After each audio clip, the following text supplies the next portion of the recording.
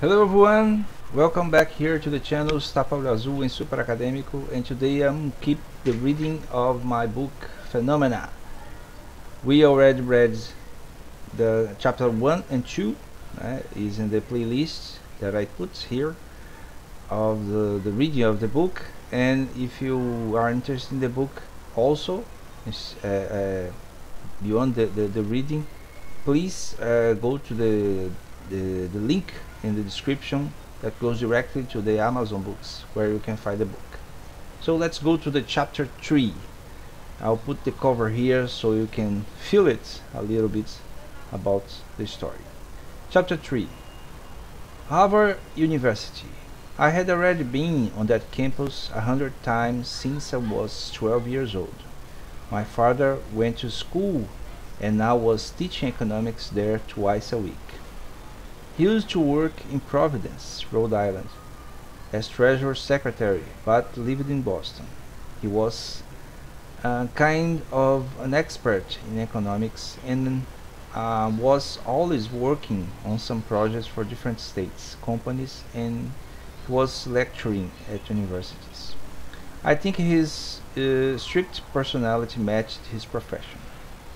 My mother never went to college but was involved in the events that took place on campus, such as parties, community fairs, or cocktails accompanying my dad. As for Anne, my sister, since she got accepted there 2 years ago, I started to visit that place. In the beginning, I was just trying to give her a hard time by hitting on her friends. However, after I saw Donnie on TV, I started to go there due to another reason. The parapsychology department, one of the few in the country. It was weird for a 70-year-old boy always to be regularly visiting such a scary and shady department at that university. Many of my friends thought I was a ghostbuster. Nevertheless, besides my sisters, I also had the full support of a friend called Ronald Freeman. Unfortunately for me, he got accepted at the University of Illinois, and we lost contact. In addition,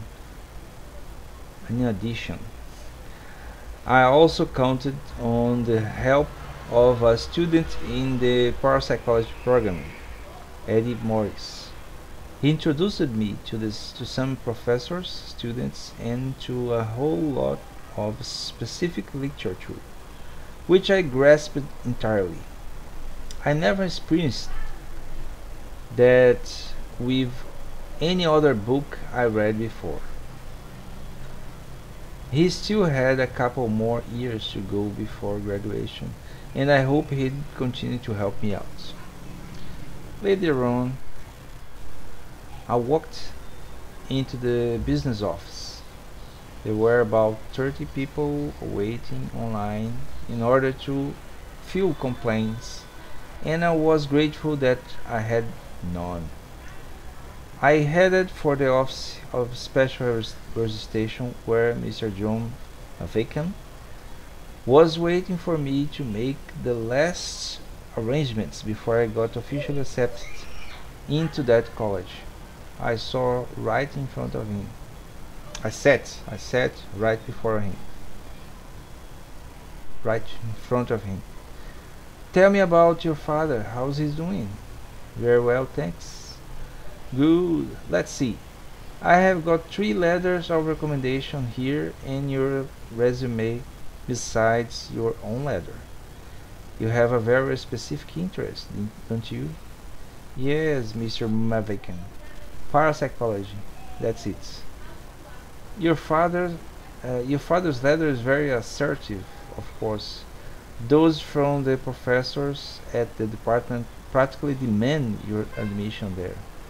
And the one written by your physics teacher, Mr. Dwight, is praiseful yet ambiguous. It brings up your distraction up to the age of 16 years old, as well as your over dedication from the point on to the age of 18 years old, which is something that gets backed up by your transcripts. So if what you wrote on your letter is true, that's what I want you to talk about now. Go right ahead, I'm all ears. Of course, sir. I admit that at the age of 16 years old I didn't have any real interest in anything.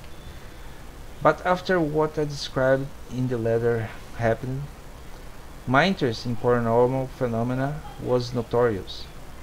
From that moment on, I began to study that subject a lot and adjusted the requirements of Harvard. Alright, Joseph, but before we make everything official, you ought to you ought to agree with two conditions on your registration policy. First of all, regarding your scholarship, you get a full stipend. However, that means you have a 5-year commitment with the university after you graduate, so you can research in that field. I was counting on that, sir. Very good, then. Now, the other condition is that you go 1 semester of general studies in order to complement your higher education, but you get to pick which subjects you want to sign up for.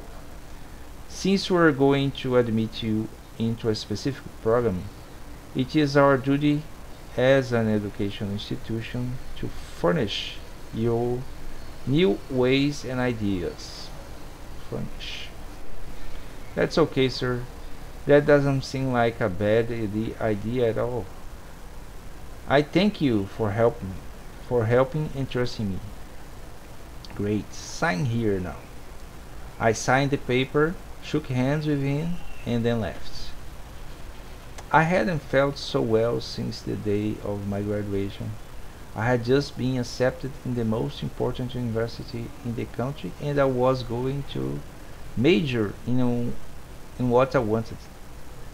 I had gotten a lot of help from my dad, Annie, Eddie, the teachers and professors, and even from Mr. Mavakin. Now I was literally part of the higher education institution, and not only physically. I went back into the business office and noticed it was still crowded. I left the building and I saw that beautiful August blue sky. I didn't know why, but I felt an immense desire to thank my brother for that day. After all, if he had not appeared on the TV screen that day, I would never have gotten accepted to Harvard, or perhaps even at any college at all. On that same day, I decided to go to the Veterans Cemetery and visit with Donnie. And that was the third chapter of the book Phenomena. So thanks for listening, listening this reading of my book Phenomena, and you are interested in other books written by me, please subscribe to the channels and go to the Amazon and the link below in the description, so you can find not only Phenomena but also the book Coders, that's also in English, and in other books in Portuguese too you can find if you can read in Portuguese. So that's it for today. I hope you enjoy. Don't forget to subscribe, like the video, share and comments. Till next time, bye bye.